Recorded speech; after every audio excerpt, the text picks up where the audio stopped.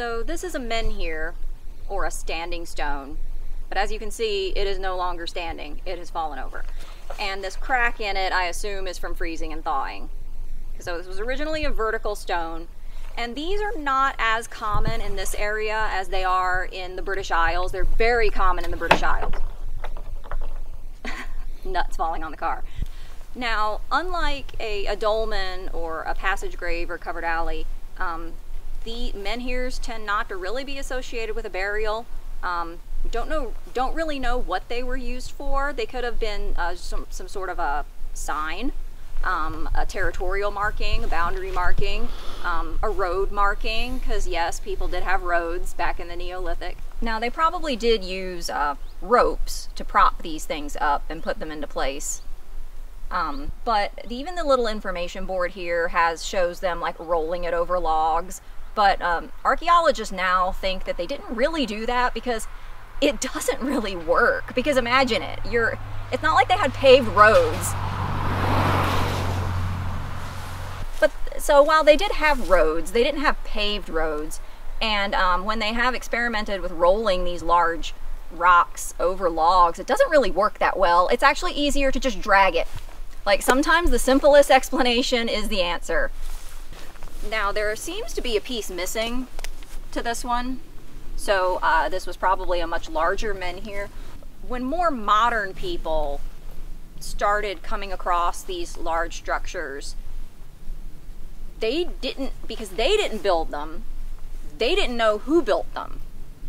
And in medieval times, people thought that the devil built them because only a demon could lift these huge rocks. So a lot of times they would deliberately destroy these megalithic structures because they thought they were from Satan. And the Catholic Church encouraged their destruction. And the Catholic Church did not like that a lot of the country people would still use these megalithic structures for ceremonies and their pagan ceremonies. And that really upset the church. And so they would do everything they could to stop people from continuing to use these stone structures. And so they would destroy them, and they would tell people that they were from Satan and that you shouldn't mess with them. And no, it wasn't aliens either. People did this. People could make things. People have always been really smart and really capable, and people can do incredible things when they want to, and it's really doing people from the past a disservice to be like, it was aliens. So on the board where it talked about the log rolling, agreed that probably not on the flat ground, because there's not flat ground unless on this road, but if they build an incline that was purpose-built, that was very well and very flat, I think that the log rolling thing might work and might be beneficial from an engineering standpoint. It makes sense that you could do that because it would reduce the friction and all that kind of stuff with rolling. But for just a very short distance. For a very short distance. But they act like, some of these people act like we're just rolling it for miles. I mean, and I guess down these logs. Would take log, run up in front of the thing. Exactly. It's like like this is what they were doing. Yeah, I think that's what some people thought they were doing. Also, the old local name for this was the Hand of the Devil, and you can see his claw marks on the side of the giant stone because only a devil could have lifted this enormous stone and put it into place.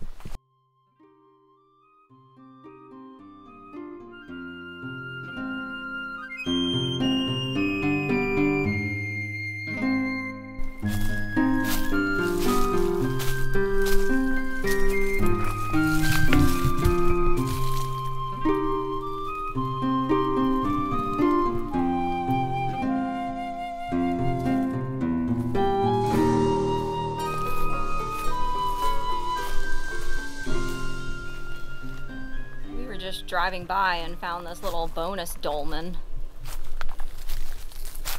A nice mossy capstone. See, they're just everywhere out here.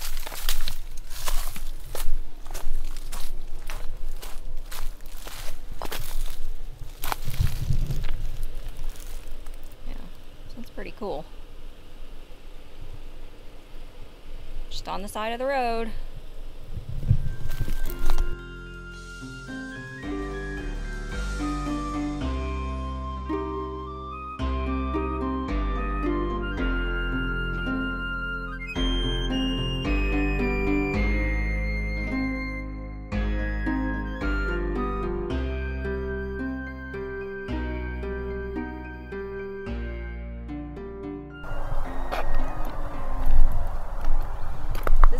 Menhir de Bellenek.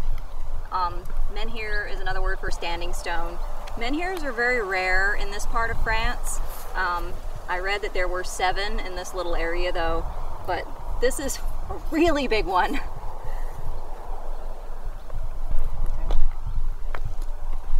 This one's very tall. How tall would you say this is, Jim? 20 feet. And it's not very wide.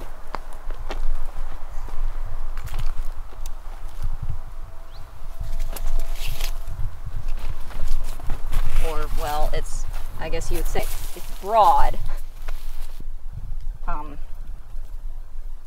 I wonder how deep this goes into the ground.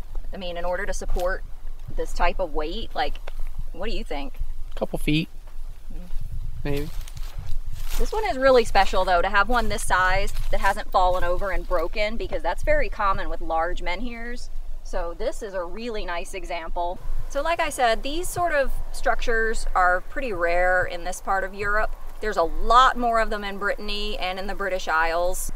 Another theory about standing stones is that they represent the Neolithic axe. So it's just sort of a monument to the axe. I don't know, who can say? Maybe it's just a road marker, maybe it's just shade for cows. But pretty sure the devil didn't put it here. So why do you think they put these standing stones up here? Who do you think did it? Was it Satan? Was it aliens? Was it Neolithic farmers? I think it was Neolithic farmers. Good guess. Jim gets an A+. If you enjoyed this video and you'd like to know more about huge rocks and Paleolithic art, give this video a thumbs up and subscribe for more videos, and have a megalithic day!